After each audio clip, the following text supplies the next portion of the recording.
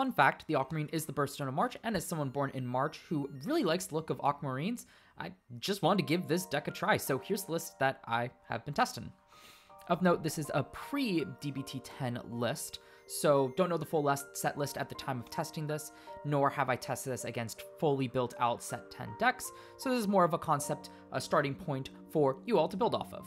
For the ride line, I run Tri-Connect Sorceress. You can really want any starter, but I just chose to be thematic. T-Square Sorceress is the grade 1. This is just kind of the default best one. The only other card I considered running was Pink Moth Girl Maple, but because it only recalls itself once and gains the 5k, doesn't get any restand power, we'd have to overcall it to reset it or have the opponent retire it. I just thought getting the early draw 1 off of Tier Square is better for this deck, especially since it's so slow and doesn't get to full power until the 4th turn when you start Persona riding. Counterblast 1 for a draw 1. It's not great, but it's also not terrible as well, and especially since our other draw cards either online till we're at grade 3 or we have to kind of high roll into them, I think just an extra draw 1 to make sure that this deck can survive till it Persona rides is the best option. Pentagleam Sorceress, I think, is the real MVP of the ride line. Being able to check top 3 and reorganize them in any way that you want when you go into your grade 3 is just such a strong enabler for your first grade 3 turn to draw cards off of various effects and set up triggers for your drive checks. Pretty much it just gets the whole engine of this deck going. Through testing this deck, one of the biggest things I've found is despite it being able to reorganize cards on the top of the deck, it does not actually really manipulate the trigger odds all too much in terms of the entire deck. You're not really removing normal units that efficiently or throwing back in trigger units to actually increase the chances of checking a trigger. You're merely just reorganizing those cards that you find on the top of your deck to try to be the most advantageous for your turn. So there are some turns where it can be hard to find triggers, and that really hurts. But in terms of the first grade 3 turn, the reason I like Hexaorb Sorceress here is because it does gain the extra power. It might only be 3 attacks, but I think this card makes use of those 3 attacks to make a really, really solid push on that turn. And the simple answer is because you can throw a booster behind Hexaorb Sorceress and make it so your opponent can't just 2 to pass it, because you can give the 10k from the trigger onto Hexaorb or the booster, and then the Hexaorb skill onto the booster, and thus you've gained 20k hitting over it. And also because Aquamarine doesn't gain too much power. It can restand something, but if your opponent checks a defensive trigger, since this deck does not gain power outside of Persona riding or until you check triggers, defensive triggers still really do shut down this deck, and thus I'd rather be able to put on huge number pressure, kind of either force the opponent to take it or start really whittling down their hand, or even use PGs that they would usually rather save for later on that first grade 3 turn. So it's kind of like a win-win. Either I'm chipping away at their hand or I'm pushing them to higher damage so they have to guard more of the later attacks, the high power restand attacks. Moving over to the main deck, I do run 4 copies of Aquamarine, and this is because I think it is the best Persona Ride copy. It does net a +1 since it does gain a drive without stacking anything. Doubling of, well, really giving it plus 10k to all the triggers just means that the restanding units are hitting taller numbers, and also it's harder to guard the Vanguard attack under Persona Ride because this card, you have to account for the fact that your triggers are giving 20k, not 10k. And then just Soul Blast 1 for a restand where you check a trigger is really cheap and really efficient in a deck that just wants to check triggers. I still run 3 copies of the original Hexaorb Sorceress because this deck does not want to miss a Persona Ride and would rather go into the original Hexaorb Sorceress than miss Persona Ride. This card's still great and being able to stack a trigger, and there are some points in the game that I've seen a lot of triggers, and just being able to securely get one and stack one with Hexaorb Sorceress, allowing this deck to still do something, I think is better than risking it on Aquamarine. If you whiff Aquamarine, it just feels really bad. You've lost a lot of tempo, and Hexaorb Sorceress can solve that. And I also like this card. Sometimes I'll kind of go into it if I've seen a lot of triggers, because it just lets me dig a bit deeper in the deck, since the odds are I'm going to check a normal unit, and it lets me get 2 cards deeper into deck, meaning I've seen 2 less cards, meaning my trigger rate is up for Aquamarine the following turn. Moving over to the grade 2s, I run 4 Octaray Sorceress. This one is a very nice draw card, but also our best deck stacker. Being able to check top 2 and either leave them both on top or add them both to hand and put something to the bottom of the deck is our best way to start digging through our deck. So being able to plus a few pieces, it's great. And then the additional skill to gain power is also quite nice. Note the English image on here is wrong. There is an errata for it. Follow the auto rear guard when this attacks text. That one is the correct one. But what this means is when you swing before Aquamarine swings, that this card is gaining 5k power and it's hitting over defensive triggers, hitting 25k, which is a nice number. But also when it swings after being restood, it's now gaining another additional 5k, which in a deck that wants to just pressure with large numbers, it kind of says to your opponent, either PG this or you have to throw out just that much more guard. So power gain might seem a bit redundant, but I actually think it's to the strength of this deck to beat down the opponent a bit faster. Effulgent Wizard is another new card here, which I like. At first, I was a bit skeptical about it because if I check top card and either if I know it's a trigger, what's the point of using this skill, or if I find a trigger, I'm not really putting it to soul. But this card's really useful for the times where off of Octray Sorceress, I check 2 normal units and I don't know what the top card of my deck is. It just gives us that additional check to see if it's a trigger unit, and if not, it goes to soul, meaning it helps fuel Aquamarine's ability, but also a few other skills in the deck. This card's also nice if I just don't see the Octray Sorceresses or any other ways to stack the deck. It's another free option, and I don't think that's a bad thing. I actually think it's really beneficial for a deck to have this, even if it's not using it every single turn. Also, its ability to gain 5k off a drive check means that I feel a bit better about boosting with this card to more evenly distribute power, because it'll just gain more power anyway. I mean, it already does that off of triggers, but doubling up pretty much everything I said with the Octray Sorceress about gaining power and having your opponent guard also applies for this card. Wrapping up the grade 2s, I run 4 Spiral Cutie Angel. I really like its Soul Blast to put to bottom deck to draw a card.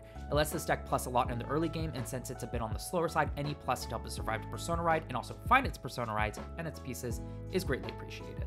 The other nice thing about this skill is your opponent might sometimes forget that's on the bottom of the deck, so when they're calculating trigger ratios, they'll forget to actually subtract the number of Spiral Cuties that you sent to the bottom of the deck from that count, because since you know those two, that doesn't play into the odds.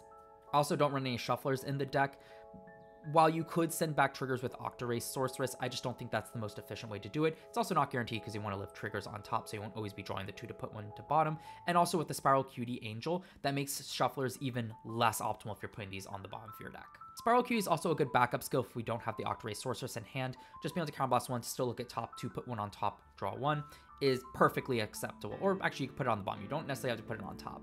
So it isn't as versatile as Octray Sorceress, but it still most of the time accomplishes more or less the same job that it does. So thus, the combination of these 2 skills makes it feel like this fits into the deck perfectly, especially since this deck is very Persona Ride reliant.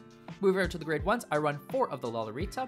This card's nice in situations where on Aquamarine, I either only check 1 trigger, I can still do a double restand with Lolarita, but also when I'm on the original Hexaorb Sorceress on later turns, I typically don't use it on the first grade 3 turn just because I haven't had time to build up a lot of resources, but in the subsequent turns when I do Persona Ride into this, it still gives it access to a restand, meaning it's just a tempo increase. And sure, losing the card on board, like this is really expensive, but the deck a lot of times has the resources to fuel this one, and at that stage of the game, retiring it, just get an extra attack that forces either more cards out of your opponent or possibly win the game is totally worth it.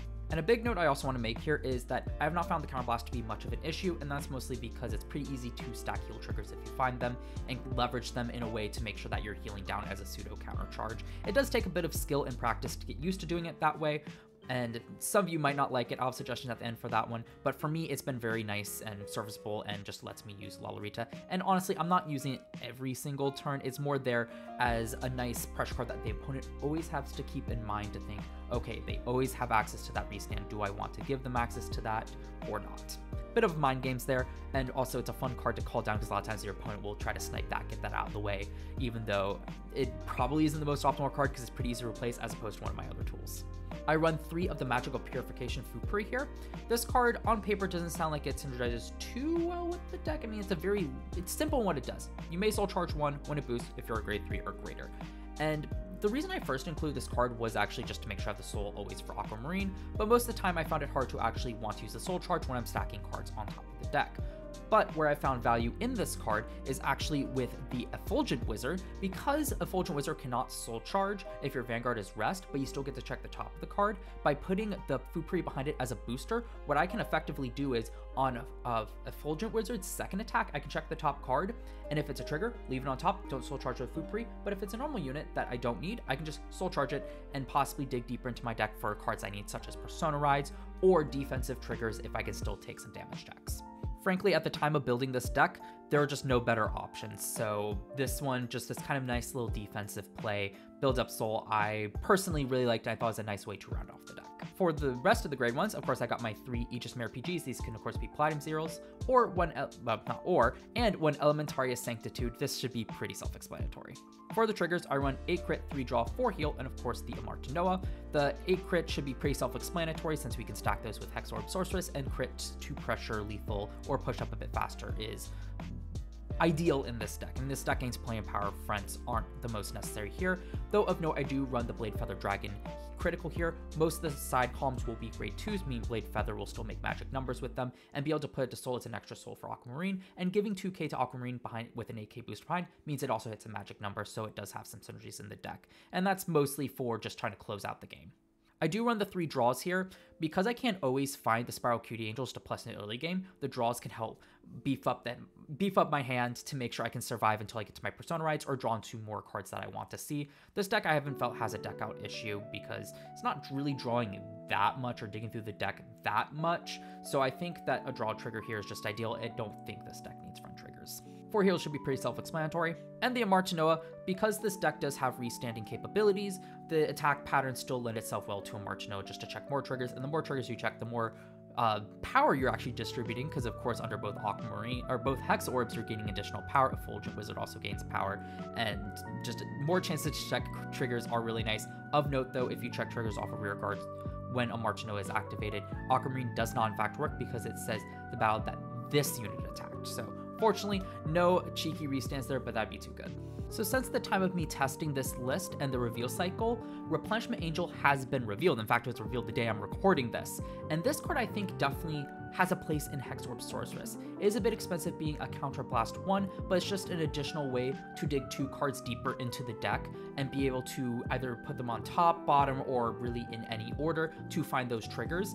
And for the same reason I like Effulgent Wizard being that extra tech in case I haven't seen a trigger, I like this card.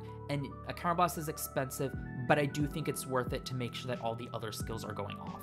I don't know how I'd fully change my list, but my first thought was replacing the Fupris with it, and this would be a great card to then throw behind the Effulgent Wizard because we don't necessarily want to use that Counterblast. Effulgent Wizard can check the top card, and in the event that it's a normal unit, then we can use the Replenishment Angel to check 2 cards additionally just to keep digging for those triggers. The big question I see with this card is though, Counterblast. That's a lot of Counterblast. Does this deck then in turn need Countercharge? So of course an easy way to kind of get back some Counterblast is maybe cut back on the Lalaritas, or you're really not using them too much, but maybe just cut them all. That way you have the Counterblast for the Replenishment Angel. I don't know if I quite like that answer, but it's at least one answer to this resource issue.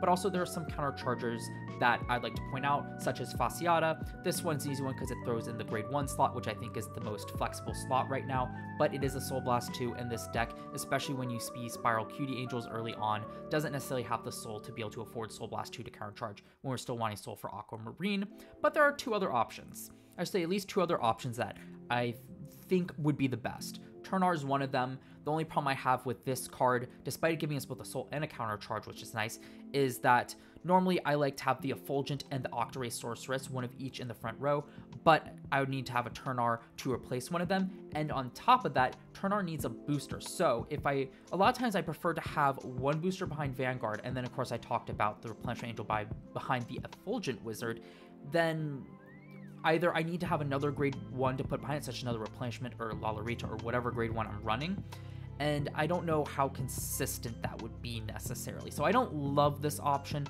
but it might be something that's necessary because it just slows down this deck a little bit on tempo and power gain on that turn. Final option is Octadevote Sorceress. Since I was worried about having a booster behind one of my grade 2s, this one can always be thrown down in place of that booster and then retire to get the counter charge if need be, or even soul charge if I need soul for the Aquamarine skill.